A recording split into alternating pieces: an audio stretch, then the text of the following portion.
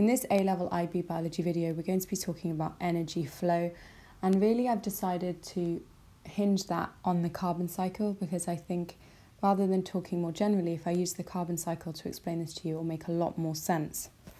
So fundamentally, all organisms require a supply of energy, and they can get that energy in one of two ways. Number one, plants, algae and some bacteria may absorb light energy and convert it through the process of photosynthesis into organic compounds. Crucially, these sorts of organisms make their own food and are therefore known as producers.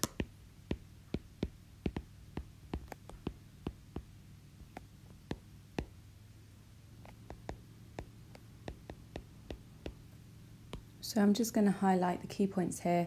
How are these organisms obtaining their supply of energy? Well, the producers make the food through the process of photosynthesis, and the type of food they're making is organic compounds, which remember are carbon-containing ones.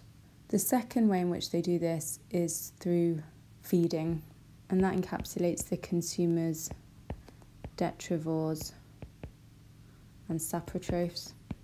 Make sure you're clear that the producers are making their own food, whereas the consumers and detrivores and saprotrophs are obtaining organic compounds from other organisms. Just to give you more detail then, remember consumers feed, detrivores again feed, but they feed on dead matter. And remember, earthworms are good examples of detrivores. Saprotrophs include fungi, and they digest dead matter extracellularly, so outside of their bodies, and e.g. fungi. So to highlight the key points here, the second way of obtaining energy is the consumer detrivore saprotrophic way, which is effectively feeding. Now, even though some of those consumers will be carnivores eating meat, for example, at some point in the food chain, one of those organisms will have had to have been eating plants. And just to show you what I'm talking about, if we take a simple food chain that starts with grass, the rabbit feeds on the grass, and then the rabbit is eaten by a fox. So yeah, the fox is a consumer, it feeds upon another animal, the rabbit. However, the start of this food chain started with a producer, the grass. So although the fox doesn't directly eat grass, that is the starting point of all this energy. And remember, the rabbit is therefore the primary consumer, the fox is the secondary consumer.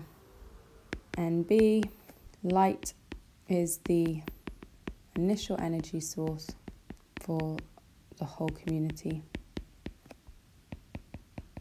And I do think the carbon cycle is a really good way of showing how this all works. So if we start with plants, our producers, carbon dioxide is absorbed by plants. They carry out photosynthesis and they produce organic compounds such as glucose. This is therefore the starting point for making things like starch and cellulose.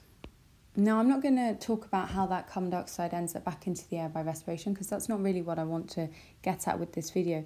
What I want to tell you is that those organic compounds are then eaten by consumers.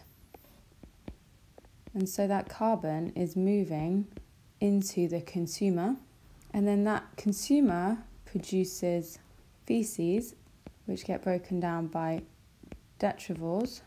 The consumers themselves could be eaten by other consumers.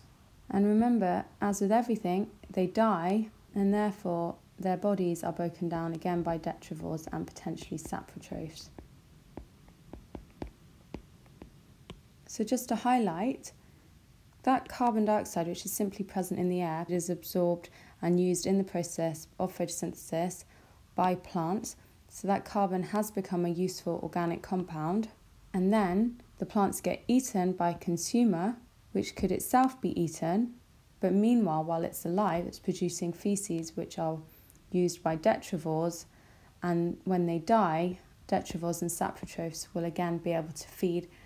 And so that starting point of carbon dioxide is how everything else will survive in the food web.